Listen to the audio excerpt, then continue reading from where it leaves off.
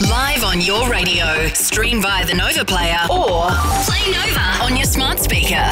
This is Nova. I'm Marianne Harris. Good morning. The parents of a baby boy scalded with a flask of boiling hot coffee in a Brisbane park are urging the community to help identify the attacker.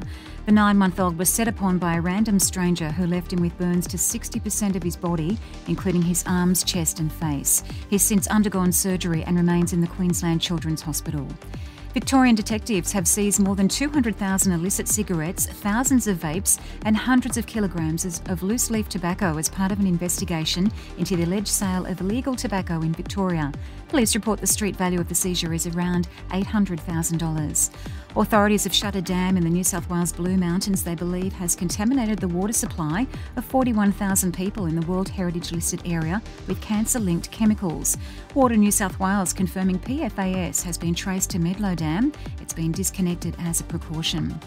Australians are being urged to be vigilant when travelling overseas, with the government issuing a warning over bird flu outbreak concerns. Strains of the infection are circulating Europe, Asia and North and South America. While there's no vaccine for the virus, authorities are advising Aussies to ensure their influenza vaccines are up to date.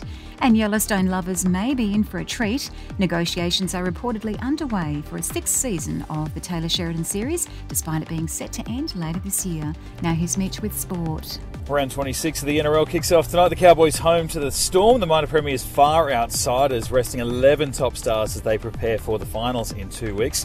Aussie tennis star Rinky Hijikata has been knocked out of the US Open in the second round, losing in straight sets to Grigor Dimitrov. Aya Tomljanovic also bowing out in straight sets. And Nikita Zhu has moved to 10 wins from 10 fights after overcoming Koen Marzudia in Sydney last night. Zhu was described as exhausted at the end of the 8th round before coming out firing in the 9th to land a blow that ended the bout. The win will see Zhu enter the world rankings with the IBF and WBO. The industry school connects the world of education with the world of work. Enroll now for Year 10 in 2025. Visit deliberately.different.com.au for more info. Clear skies and a top of 32 degrees today. Right now it's 18 and you're up to date on Nova.